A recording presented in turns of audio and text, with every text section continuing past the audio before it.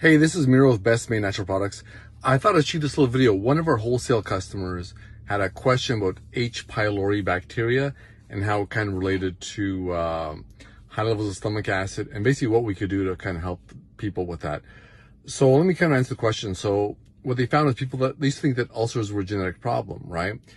And about 20 years ago, this guy discovered that there people that had ulcers also had a very high percentage of H. pylori bacteria in their stomach system, in their digestive system. So conventional medical treatment was give people very high doses of antibiotics to kill off this H. pylori bacteria. The problem with doing that, obviously, is you're killing off all the bacteria in the stomach, both good and bad.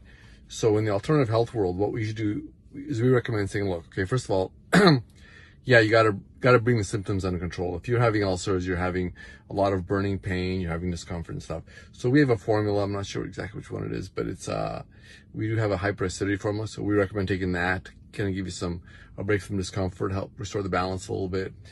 We also recommend cutting back on the sugar, cutting back on like the really acidic foods, and also increasing foods that have good probiotics in it. Kimchi is a great one, sauerkraut.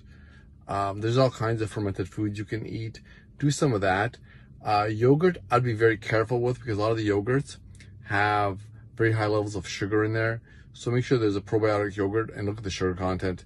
If sugar has been added as one of the ingredients, don't take that because all you can do is feed the bacteria even more. So our recommendation is really just if someone that has H. pylori and that kind of really ulcers and acidic, obviously you don't want to sit there and just, suffer your whole life. And keep in mind that things like Zantac and Prilosec have been shown to have very serious side effects over the long term. So, like I said, sometimes you have to take conventional medicines, which we're not against. Just say, hey, you know what? Try the weird stuff first. And if the weird stuff fixes you with no side effects, then you're golden. Then you're getting it fixed without doing more damage to yourself, which is really always our goal. So anyway, this is Miro with Best Made Natural Products, and thank you so much for listening to me.